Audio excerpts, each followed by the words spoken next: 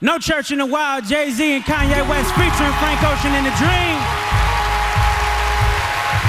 It's my scripture. Jay-Z was the early winner with 2 trophies and then added a third during the main telecast last night at the 55th Annual Grammy Awards. He was honored for Best Rap Performance and Best Rap Song for his collaboration with Kanye in Paris, and for Best Rap Sung collaboration for No Church in the Wild off Watch the Throne, which the pair did with Frank Ocean and The Dream. Jay and crew came up during the CBS TV telecast to accept their award.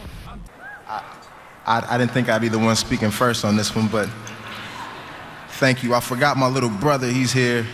Ryan, this one's for you. Probably the coolest one. And thanks to this guy for being on the record with me, and this guy for being on the record, and Mr. West also. You want to say something? Back up. I like to just thank, just Rock Nation, and I'd like to thank just everybody, all the fans. I know last time I was The Dream talked about having a good feeling about Jay and Watch the Throne.